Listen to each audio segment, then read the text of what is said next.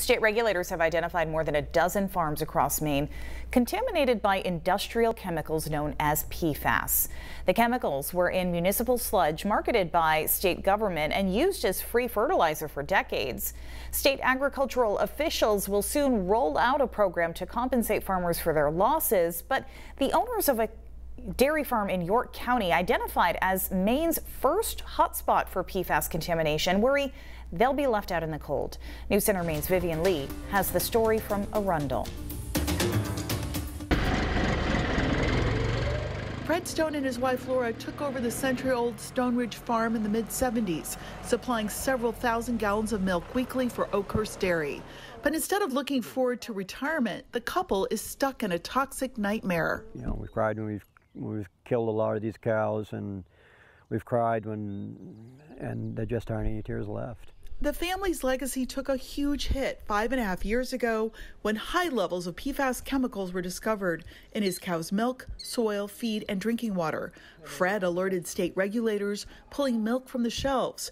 He eventually had to put down the majority of the farm's brown Swiss and Holstein cows, which resulted in hundreds of thousands of dollars in lost income. We were the ones that brought this forward, and we've paid a hell of a price for this. Earlier this year, the Department of Agriculture, Conservation and Forestry announced plans for a short-term income replacement program to help farmers devastated by PFAS contamination. Fred sent Nancy McBrady, the director of the Bureau of Agriculture, Food and Rural Resources at the DACF, this information on expenses and lost income with hopes of receiving financial assistance.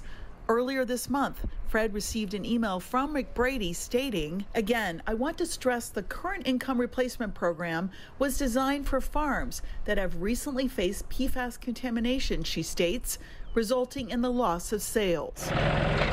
Fred worries that he and other farmers whose contamination was discovered before 2022 may fall through the cracks. It is a situation where kill a messenger, not the message. Fred is also fighting to be compensated for his dead cows through the U.S. Department of Agriculture's indemnity program. They're facing extreme financial hardship.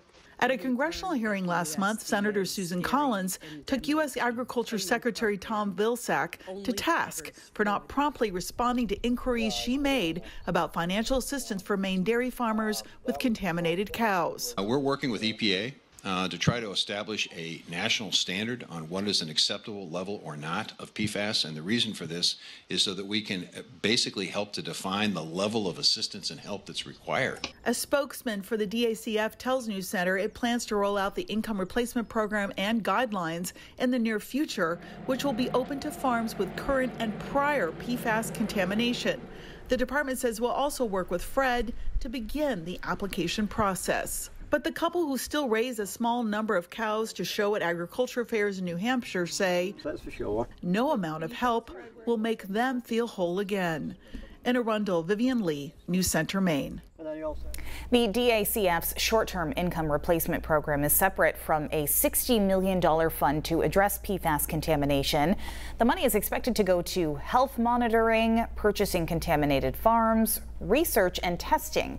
We have more information on these programs on our website and our News Center Maine app.